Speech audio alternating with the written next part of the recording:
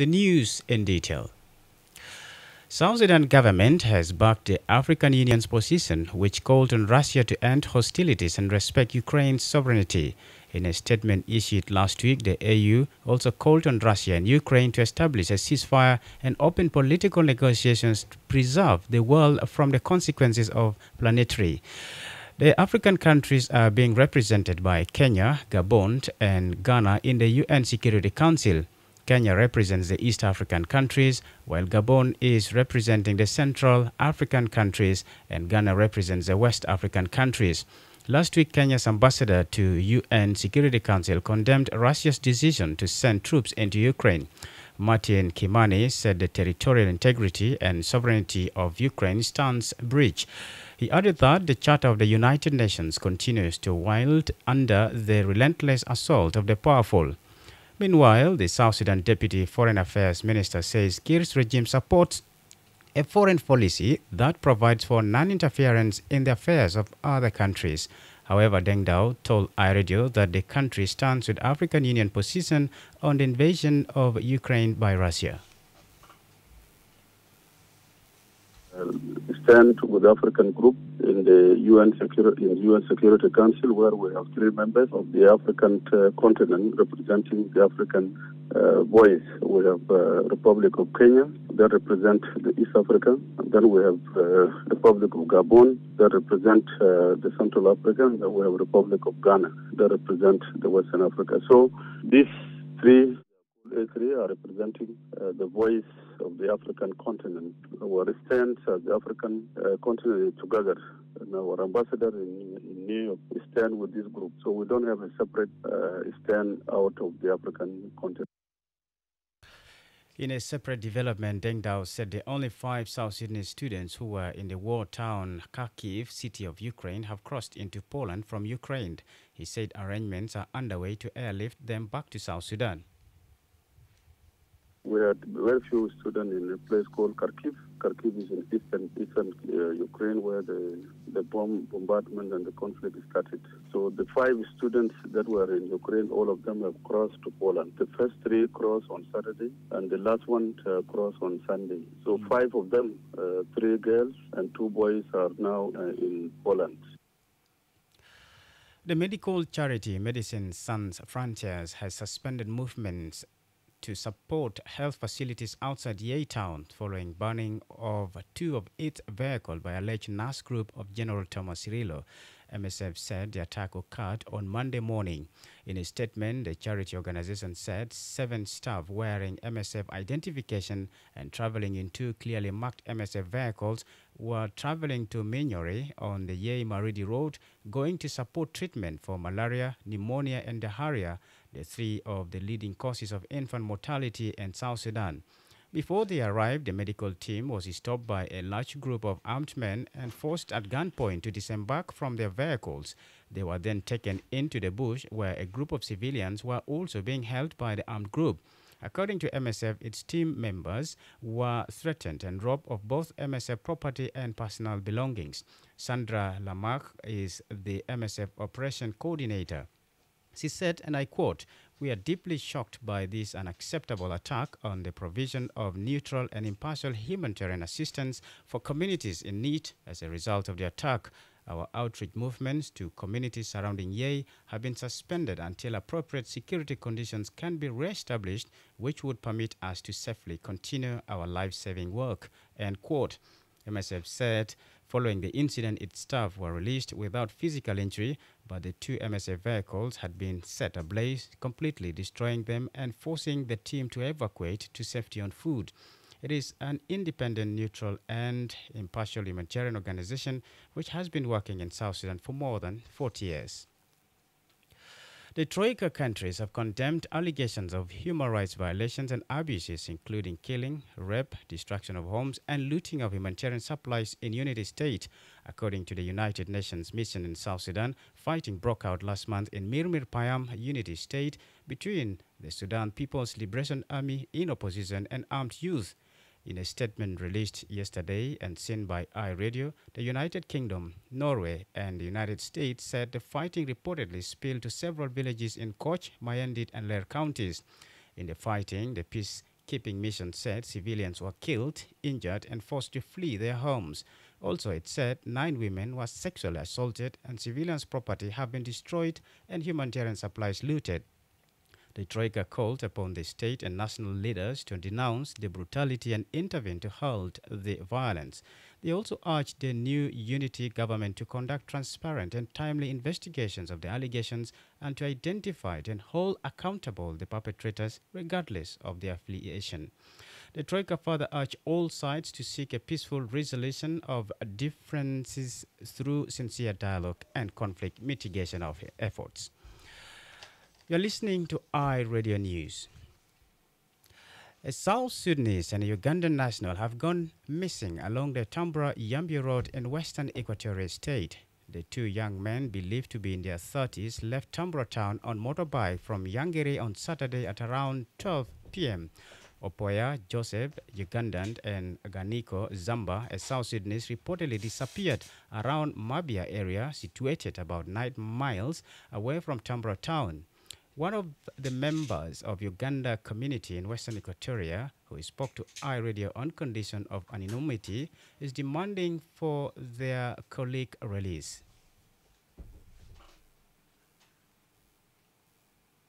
He's called Joseph Opoya. He's a Ugandan. He has a shop in Yambio, hardware.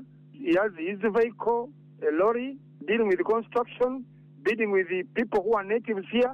So it's like that. Always. He gets work from World Division. What we need is only our person back. Any kind of power, any kind of solution we need from the government or from anyone who is capable.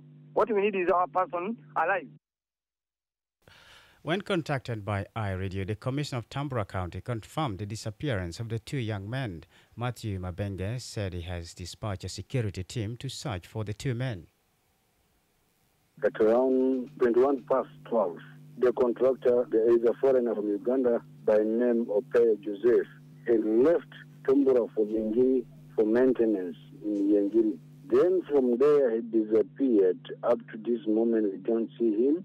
I've managed to send the security apparatus at least to find his whereabouts, but we are still assessing to find where he has gone. Either he is killed or not, but we are still in process.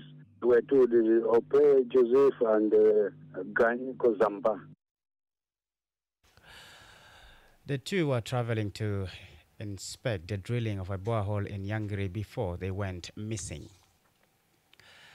The Ministry of Roads and Bridges has signed a memorandum of understanding with an Egyptian construction company to rehabilitate the Nimule-Juba Highway.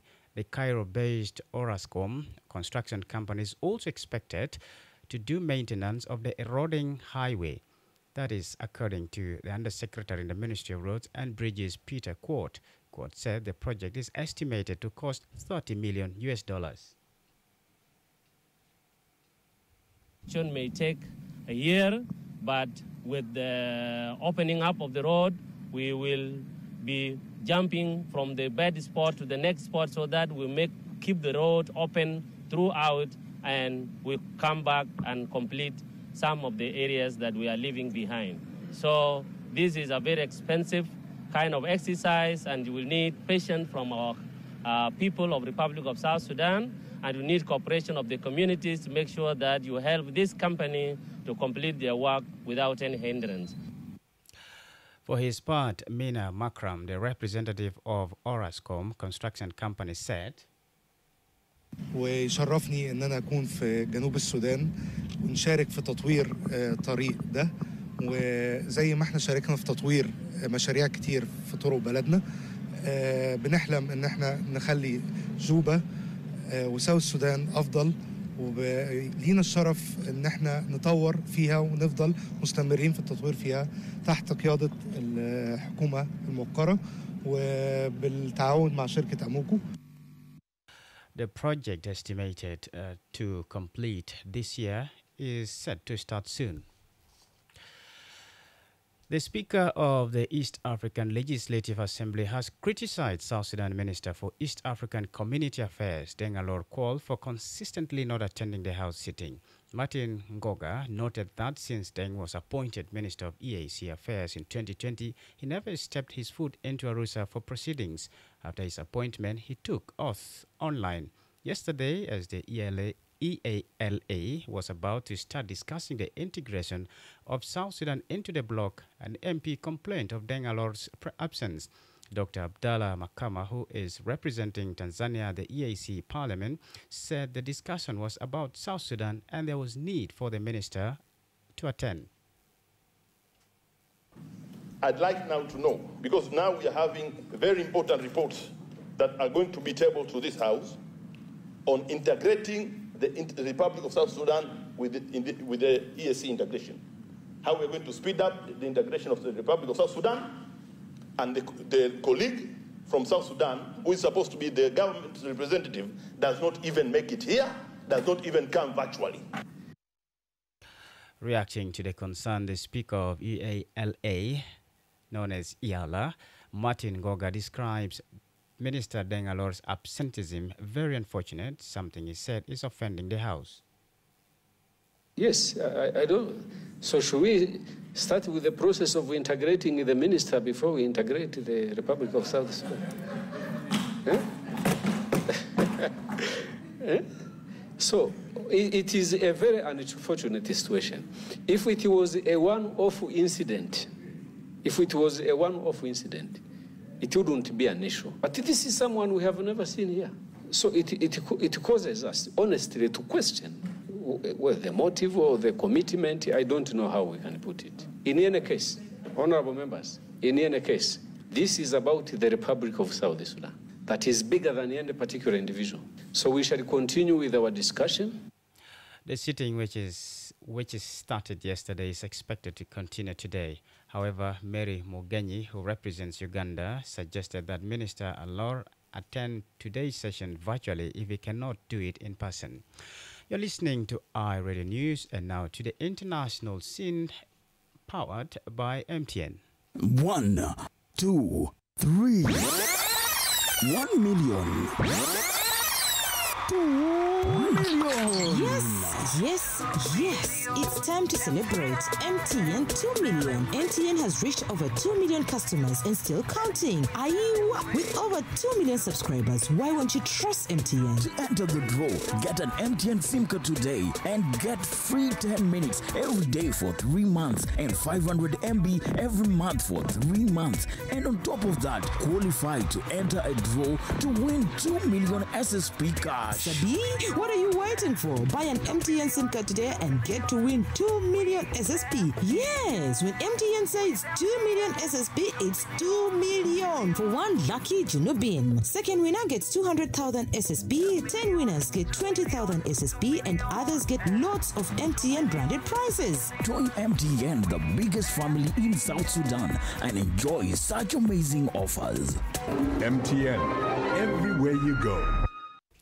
You're listening to iRadio News, and here is Akot Emmanuel with stories making headlines in the region and beyond. Good afternoon, Akot Emmanuel. Good afternoon, Memo. Let's have a look at a round of stories making headlines in the region and across the globe. Starting in neighboring Uganda, a Ugandan novelist charged with insulting President Yoweri Museveni has taken the government to court over his alleged torture by soldiers. Kakwenza Ruki Rabasaja was arrested in December after posting tweets insulting Museveni and his son Muhoozi Kainerugaba. He denied the charges. He wants the East African Court of Justice to declare that his arrest, detention and torture were illegal. The award-winning writer fled the East African nation last month after being granted bail by a court. Elsewhere, a cargo ship that was carrying thousands of luxury cars has sunk off the Portuguese Azores archipelago nearly 2 weeks after it caught fire. The ship, named Felicity Asse, was transporting around 4,000 cars such as Porsches and Bentleys. The vessel was on its way to Rhodes Island in the United States from the German port of Emden when the fire broke out. All of its crew members were evacuated when the fire broke out on February 16. And finally, As fighting continues in Ukraine, the conflict is also continuing to push up global oil prices despite new measures aimed at calming markets. Brent crude, the international benchmark for oil prices, has hit $113 a barrel, making the highest level since June 2014. It rose even after the International Energy Agency member agreed to release 60 million barrels of oil from emergency stockpiles. Russia is one of the biggest energy producers in the world, and investors are worried that oil or gas supplies could be affected. Those were all making round of stories in the region and across the globe. Back to you, Lasuba Memo. Thank you indeed, Okot Emmanuel. You're listening to iRadio News, and now we move to the world of sports with Emmanuel Akile.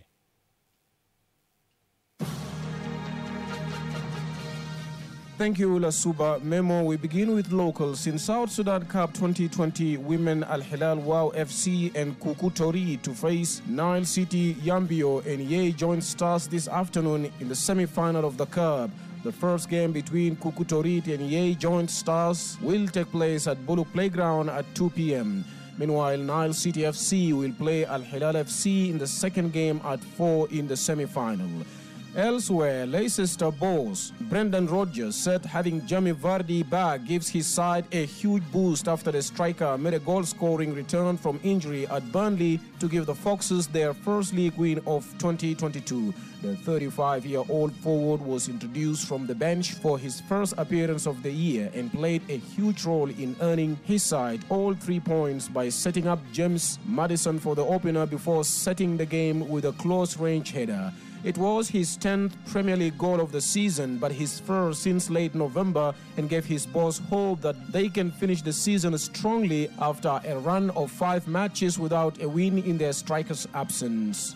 Substitute Josh scored a fine winner in extra time as Middlesbrough stunned Tottenham to reach the quarter-finals of the FA Cup. Sustained by a sellout crowd at the Riverside for the first time in 5 years, Chris Wilder's side, who beat Manchester United in the last round, matched their Premier League opponents throughout and broke the deadlock in the 107th minute. Josh latched on to Matt Cook's pass before the 19-year-old thumped an effort beyond Hugo Lloris and into the far corner from a tight angle. Tottenham hope Antonio Conte is the manager to end their 14-year wait for the trophy, but the North London club will have to wait at least another season.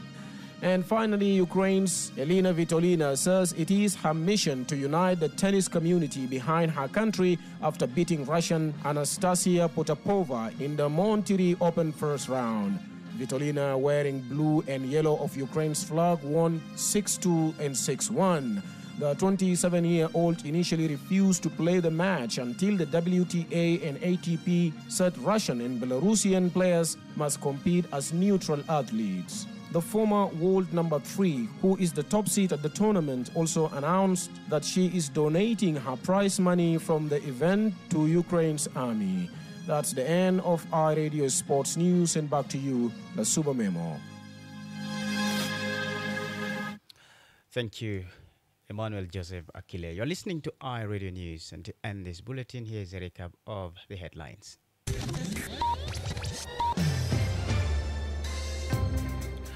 South Sudan government has backed the African Union's position, which called on Russia to end hostilities and respect Ukraine's sovereignty.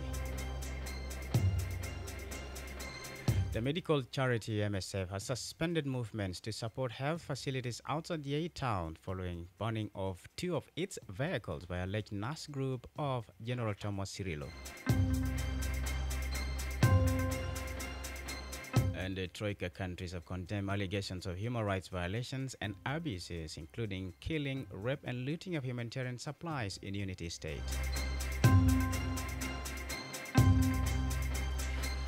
That's the end of iRadio Afternoon News. You can get these stories and updates by subscribing to iRadio News Alerts on your MTN South Sudan number. Call 700 or dial *700# and follow the instructions. If there is a story or an event you would like iRadio to cover or report about, please send us a text message on +211 912 986 986. It's also a WhatsApp number.